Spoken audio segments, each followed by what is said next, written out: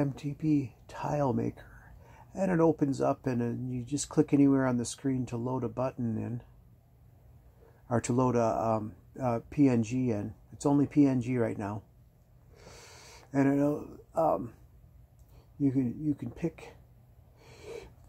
This is a 12K picture, so it takes a little longer to load in.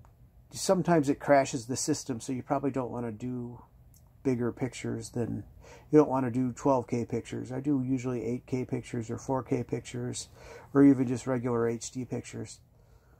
But you can flip it quadruples the picture and mirrors it basically up and down, and you can flip it around. You can pick which configuration you want, and you can zoom in a little bit. And what I do is I zoom down and to the right just to make sure that there's no seams if you want a seamless tile to be produced. And when you get bored with that, you can look at another one.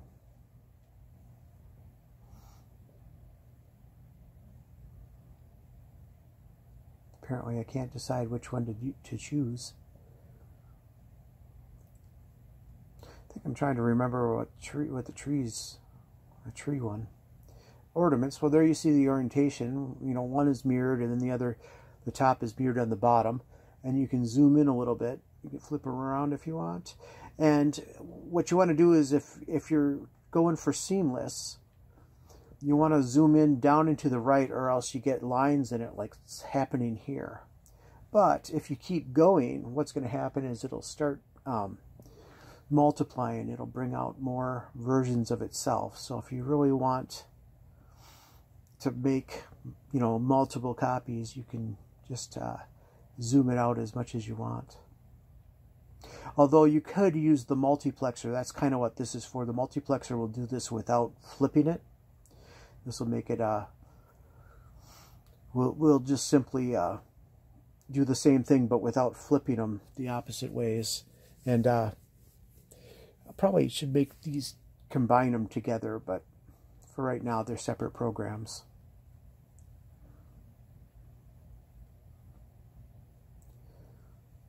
And we're going to zoom out some more.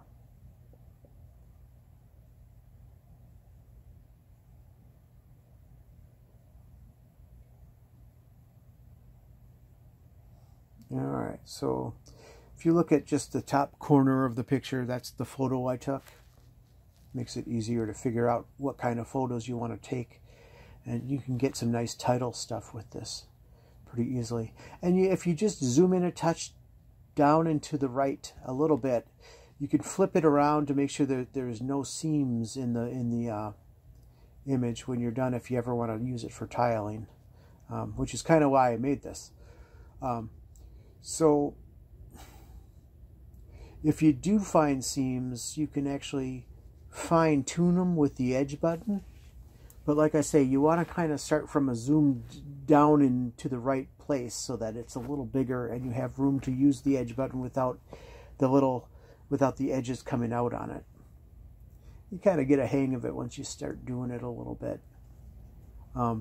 You could tell if there's seams in it by flipping it in the 4 directions, up, down, left, right, and you'll see the seams, and then you can kind of use the edge to straighten them out.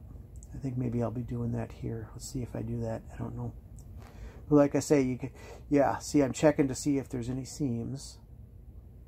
It looks pretty smooth. Yeah, all very smooth. And then, of course, you want to print the picture, you press the space bar. And it'll bring up a dialog, and you can either just hit enter to save it, or you could actually change the name to something that would make more sense to you later, but it's just random numbers.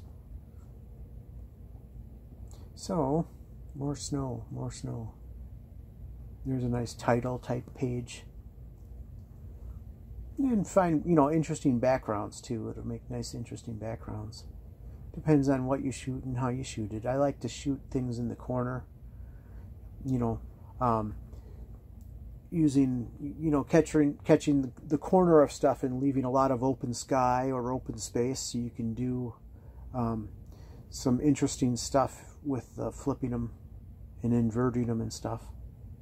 Just interesting stuff. And sometimes I'll take pictures of stuff with the subject matter in the corner of the camera. I'll angle the camera so that it just looks really weird. But it ends up looking cool when you tile it, or when you do this to it, when you end up mirroring it. So I'm just kind of going through some pictures here.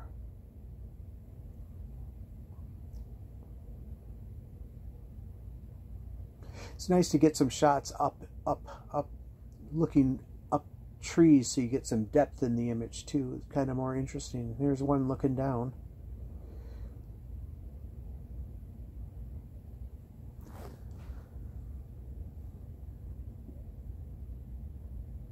A nice title page and an interesting background. So it's all kinds of goofy stuff you can do. It's a nice title page, or credits, or whatever you want, instructions. But yeah, I mean, and you can do this all in like Photoshop type programs, but you can see how fast I'm doing this with just, you know, the pictures I got. So it's a lot faster, and I can do volume with this a lot easier than Photoshop. Plus, I don't have, you know, I can choose the ones I want to save too. It's not like a automated script or anything. So it's a lot easier on the brain to do it this way.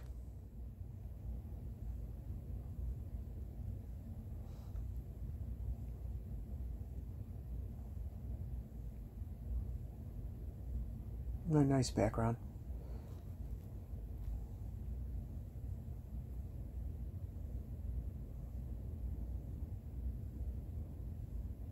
And the trees are always really interesting when you flip them like this.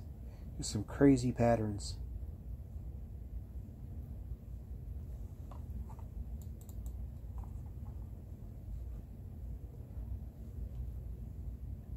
Kind of eliminate the stuff in the middle by zooming out, or zooming in, or zooming out, I guess is the thing. You want to zoom down and to the right, and then when you flip it, you won't get seams. Sometimes it works out perfectly, sometimes you have to zoom a little bit.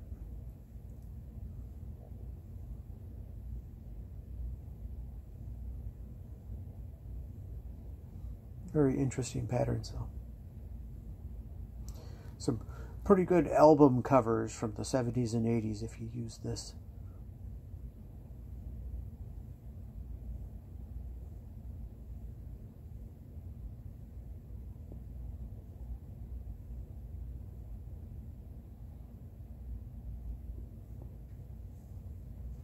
Yeah, there's like 4 joysticks on here. I don't think I have any functionality on the 4th joystick. I thought I had something on there, but I don't think I do now, so I'll have to think about that for a while and goof around with it.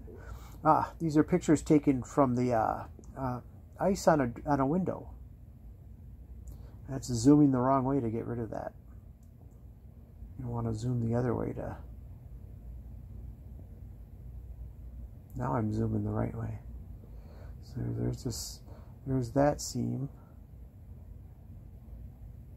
There's a nice title page. But yeah, that's ice on a window, a poorly insulated window. It's some amazing patterns. And of course, I, kind of, take a picture up one side of the viewer and across the bottom of the viewer, and that ends up making the best for making title pages and stuff and whatnot.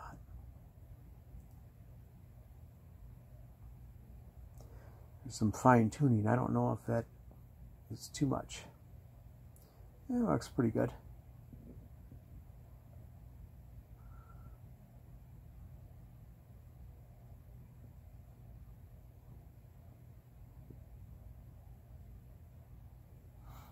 Yes, pictures at night, very dramatic with the ice. Very cool. And you can flip it around and just kind of choose, if you find something you like, just press the space bar and give it a name. Nice background. another title page.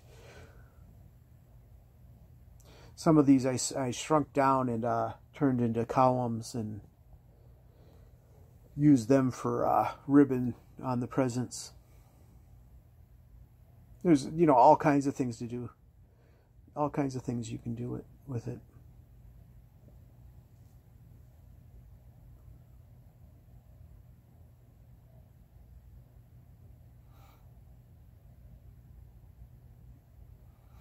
Here's the multiplier effect. Just stretching it on out. You can do it symmetrically, or you can make it asymmetric, and it will still look pretty cool.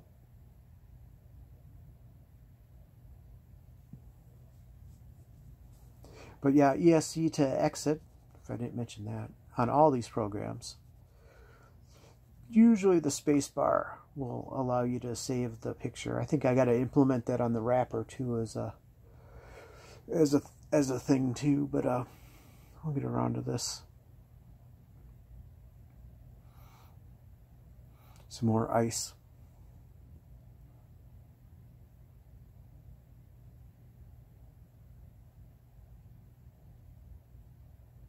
Now this was previously tiled ice that I'm actually putting back through the tiler, and then I'm also stretching it out even more so that it's more intricate design.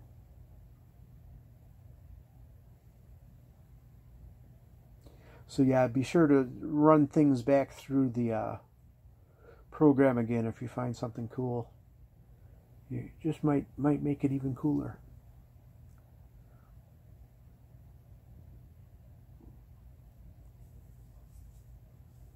Because I put it through the tiler, it won't flip. It's already been flipped.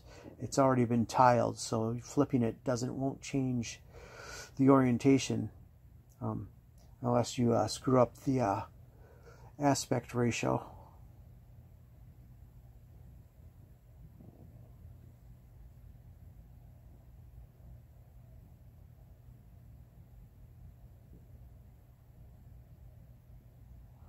But yeah, this is a fun thing to do if you want to make some content for stuff.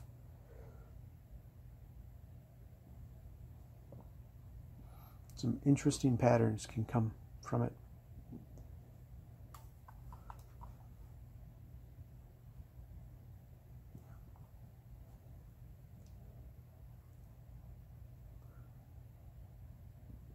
You have more ice.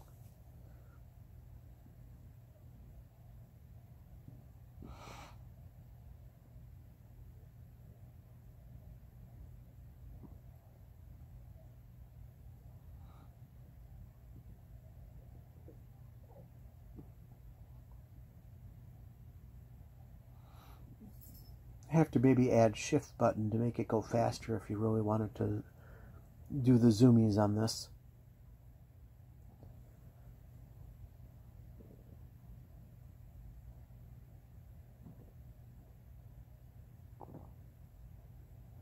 It's zooming the wrong way.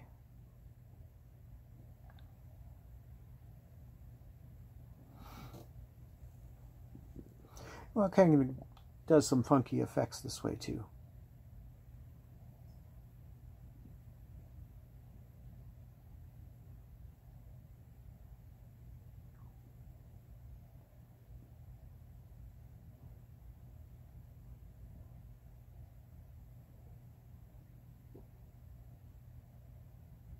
It's hard to know what to expect till you try it, which is kind of why I like it, because it allows you to try things so quickly.